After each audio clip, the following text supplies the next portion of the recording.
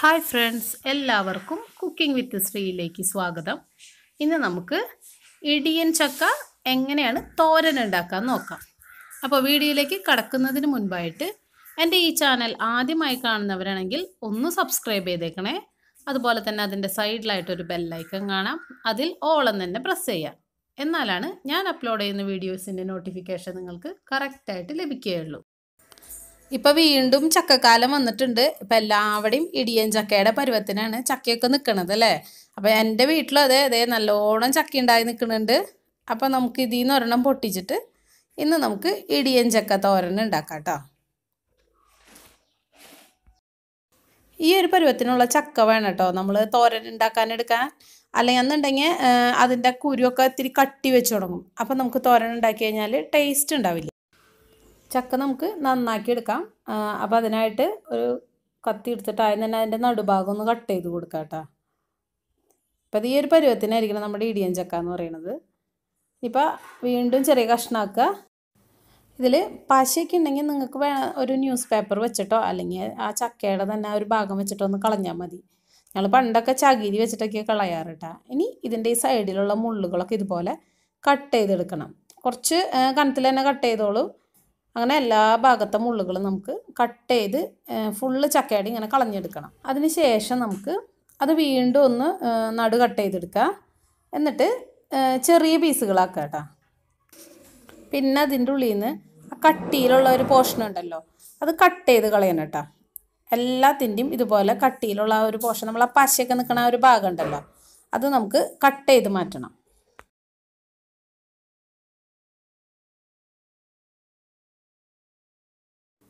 അങ്ങനെ ചക്കയുടെ മൊത്തം പീസും ഇപ്പോൾ കട്ട് ചെയ്തെടുത്ത് കഴിഞ്ഞു കേട്ടോ. ഇപ്പോൾ ലാസ്റ്റ് പീസാണ് കഴിഞ്ഞു. ഇനി നമുക്കിതൊന്ന് വെള്ളത്തിലിട്ടിട്ട് കഴുകിയെടുക്കാം. ഇപ്പോൾ ഞാനത് വെള്ളത്തിലിട്ട് വെച്ചിട്ടുണ്ട്. പിന്നെ നമുക്ക് ആവശ്യമുള്ളത് കുറച്ച് ഉപ്പാണ്, കല്ലുപ്പാണ് ഞാൻ എടുത്തേക്കുന്നത്. അതുപോലെ തന്നെ കുറച്ച് പച്ചവെള്ളവും നമുക്ക് വേണം. അപ്പോൾ നന്നായി ഒന്ന് കഴുകിയെടുക്കുക, പശ ഉണ്ടെങ്കിൽ അതൊന്ന് പോവാനായിട്ട്. എന്നിട്ട് നമുക്ക് ഒരു കുക്കർ എടുത്തിട്ട് അതിലേക്ക് നമ്മുടെ ഈ ചക്കയൊക്കെ ഇട്ട് കൊടുക്കാം. അങ്ങനെ ചക്ക ഫുള്ള് ഇട്ട് കൊടുത്തിട്ടുണ്ട്. ഇനി ഇതിലേക്ക് നമുക്ക് കല്ലുപ്പ് ചേർത്ത് കൊടുക്കാം. ഞാനിപ്പോൾ ഏകദേശം ഒരു വലിയൊരു ടേബിൾ സ്പൂണിൻ്റെ അടുത്ത് കല്ലുപ്പ് ഇട്ട് കൊടുക്കുന്നുണ്ട് കേട്ടോ. അപ്പോൾ നിങ്ങളുടെ കയ്യിൽ പൊടിയുപ്പാണെങ്കിൽ അത് ചേർത്താലും മതി. ഇനി നമുക്കിതിലേക്ക് വെള്ളം ഒഴിച്ച് കൊടുക്കാം. ഒരു 1/4 കപ്പോളം അളവിൽ വെള്ളം ഒഴിച്ച് കൊടുത്തിട്ടുണ്ട്. ഇനി നമുക്ക് നന്നായി ഒന്ന് മിക്സ് ചെയ്ത് കൊടുത്തതിന് ശേഷം അടച്ചു വെച്ചിട്ട് കുക്ക് ചെയ്തെടുക്കണം. ഒരു 3 വിസിൽ വരണ വരെ നമുക്കത് കുക്ക് ചെയ്തെടുക്കണം കേട്ടോ. അപ്പോൾ 3 വിസിൽ വരണ വരെ ഞാൻ കുക്ക് ചെയ്തെടുത്തിട്ടുണ്ടായിരുന്നു. ഇപ്പോൾ അതേ ചക്കയൊക്കെ നന്നായി വെന്ത് വന്നിട്ടുണ്ട്. വെന്ത് ഉടഞ്ഞിട്ടില്ല കണ്ടോ, കറക്റ്റ് പരുവത്തിനാണ് വന്നേക്കുന്നത്. അപ്പോൾ നമ്മളെപ്പോഴും ഇത്ര വലിയ പീസ് തന്നെ എടുക്കാൻ ശ്രമിക്കണം കേട്ടോ. ഇനി നമുക്ക് ഇതുപോലെ ഒരു ചതക്കണ കല്ലെടുത്തിട്ട് അതുമ്പോൾ വെച്ചിട്ട് ചക്കയൊന്ന് ചതച്ച് കൊടുക്കണം. ഒരുപാട് ചതഞ്ഞ് പേസ്റ്റ് ആവാൻ പാടില്ല, ജസ്റ്റ് ഒന്ന് ചതച്ചെടുക്കുക. ഈ ഒരു പരുവത്തിന് വേണം നമുക്ക് ചക്ക ചതച്ചെടുക്കാനായിട്ട് കേട്ടോ. ഇതുപോലെ തന്നെ ബാക്കിയുള്ള ചക്ക ഫുള്ള് നമുക്ക് ചതച്ചെടുക്കണം കേട്ടോ. അപ്പോൾ ഒരുപാട് ചതഞ്ഞ് പേസ്റ്റ് ആവാതിരിക്കാനായിട്ട് ശ്രദ്ധിക്കുക. പിന്നെ നിങ്ങൾക്ക് വേണമെന്നുണ്ടെങ്കിൽ ഇപ്പോൾ ഇത് വലിയ പീസാക്കി എടുക്കണം എന്നില്ല, അല്ലാതെ ചെറിയ പീസാക്കി അരിഞ്ഞിട്ട് നമുക്ക് ഈ തോരൻ വയ്ക്കാം. പക്ഷെ ഇങ്ങനെ ഉണ്ടാക്കുമ്പോഴാണ് കുറച്ചും കൂടി ടേസ്റ്റും അതുപോലെ തന്നെ നമുക്ക് സൗകര്യവും. അപ്പോൾ അങ്ങനെ എല്ലാ ചക്കയും ഞാൻ ഈ ഒരു പരുവത്തിന് എടുത്തിട്ടുണ്ട്. ഇനി നമുക്കിത് കാച്ചാനായിട്ട് വേണ്ടത് ചെറിയ ഉള്ളിയാണ്. ഒരു 10 ചെറിയ ഉള്ളി ഞാനിവിടെ എടുത്തിട്ടുണ്ട്. അതുപോലെ തന്നെ ചതച്ച മുളക്, കറിവേപ്പില, പിന്നെ ഇത് താളിക്കാൻ ആവശ്യത്തിനുള്ള വെളിച്ചെണ്ണ വേണം നമുക്ക്. അതുപോലെ തന്നെ അരമുറി തേങ്ങ ചെരുവിയതും ഞാനിവിടെ എടുത്തിട്ടുണ്ട് കേട്ടോ. അപ്പോൾ ഇനി നമുക്ക് അതിലേക്ക് വേണ്ട ഉള്ളി ഒന്ന് ചതച്ചെടുക്കണം. തോരൻ ഉണ്ടാക്കാനായിട്ട് ഞാനൊരു വലിയ പാൻ ചൂടാക്കാൻ വെച്ചിട്ടുണ്ടായിരുന്നു കേട്ടോ. അപ്പോൾ പാൻ ചൂടായി വന്ന സമയത്ത് ഞാനിതിലേക്ക് വെളിച്ചെണ്ണ ചേർത്ത് കൊടുത്തിട്ടുണ്ട്. അപ്പോൾ കുറച്ച് അധികം ചക്കയുള്ളതിൻ്റെ പേരിൽ ഞാനിവിടെ ഒരു ഏകദേശം 1/4 കപ്പിൻ്റെ അളവിന് വെളിച്ചെണ്ണ ചേർത്ത് കൊടുത്തിട്ടുണ്ട് കേട്ടോ. ഇപ്പോൾ വെളിച്ചെണ്ണ നന്നായി ചൂടായി വന്നിട്ടുണ്ട്. ഇതിലേക്ക് ചതച്ച ചെറിയ ഉള്ളി ചേർത്ത് കൊടുക്കാം. ഇതിലേക്ക് എരിവിനായിട്ട് 2 ടേബിൾ സ്പൂൺ ചതച്ച മുളക് ചേർത്ത് കൊടുക്കാം.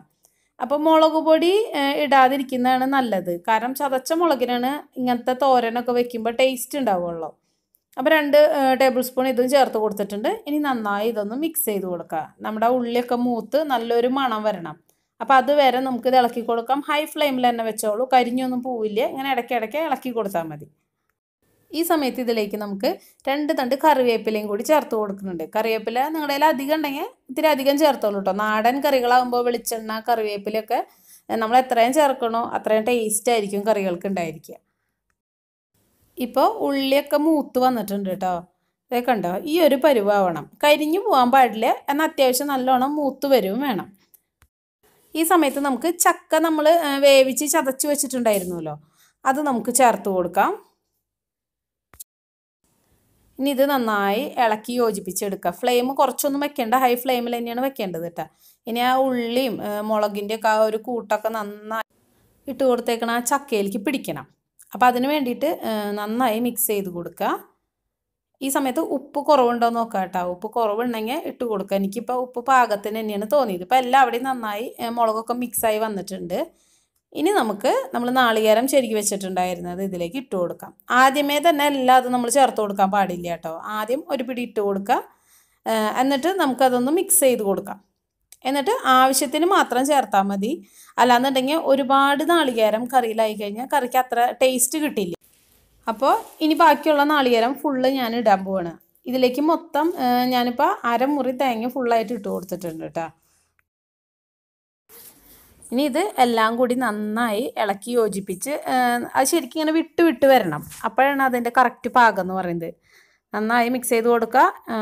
ഇപ്പോൾ എല്ലാം കറക്റ്റ് പരുവാണ്. ഉപ്പും എരിവും ഒക്കെ കറക്റ്റ് പാകത്തിന് വന്നിട്ടുണ്ട് കേട്ടോ.